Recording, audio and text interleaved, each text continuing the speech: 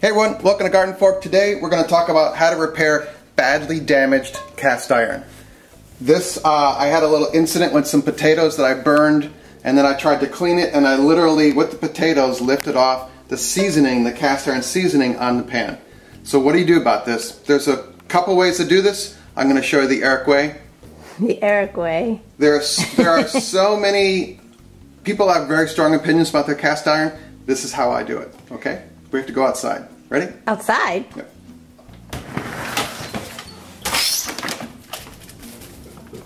Wear gloves. Do this outside or in a garage. The warmer the area, the better. The oven cleaner works better and warmer things. Follow all the cautionary tales on the back of this stuff and spray your cast iron with oven cleaner. Ready?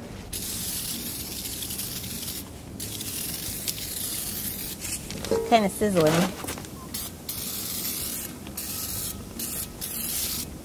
This stuff really smells. You should do it outside. Now put this in a plastic bag and let it sit for the day.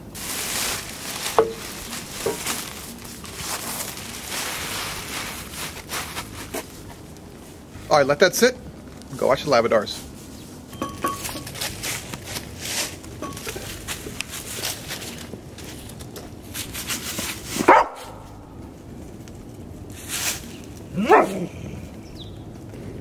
Where's the squirrel? Where's Charlie?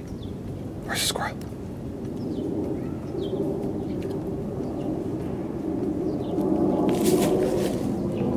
Alright, this has been sitting all day outside.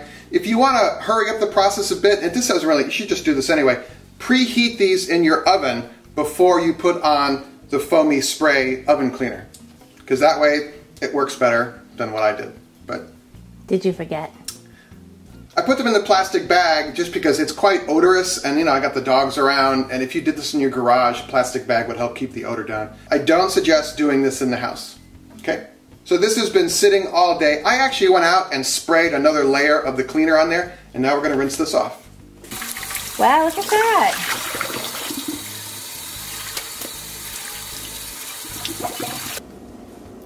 Pretty good, huh? You can still see it's black up in here, so I can spray this again, so I can put more oven cleaner on there and let it go another round.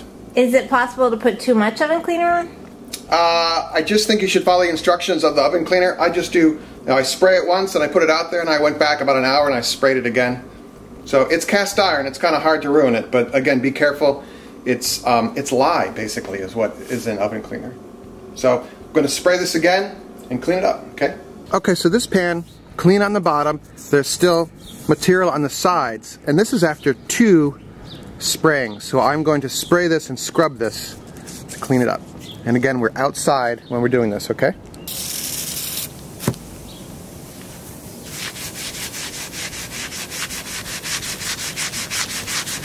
For the really stuck-on stuff, you can use steel wool instead of the scouring pad. Nice, huh? I'm just happy that it's done, because I was kind of thinking, oh, I ruined my pan. So that's how you do it. A lot of the blogs and stuff are like, oh, just spray it and it's clean. No, this took 4 times to do it. Using the steel wool, a coarse grade of steel wool, worked a lot better than the scouring pad, you know, from your kitchen sink, because you ruined the scouring pad, you know. Nice and smooth now, really kind of amazingly smooth. There are a couple of nicks and stuff in there, but that's okay. Now we're going to season this, and we can learn how to do that with our other best way to season video, with the link is here. And if that link isn't working, there's a link below here as well. Technology, you know. And also we can talk about if this is heavily rusted. We made a video about that as well. Again, link is over there. But if you just like what we're doing here, you can hit our subscribe button. We put out videos every week, and also join our email news list. We put out an email every week about cool stuff we're doing, and visit our site, gardenfork.tv. All right, let me know your thoughts about how to rescue cast iron pans. Someone's going to mention sandblasting. I know it. See ya.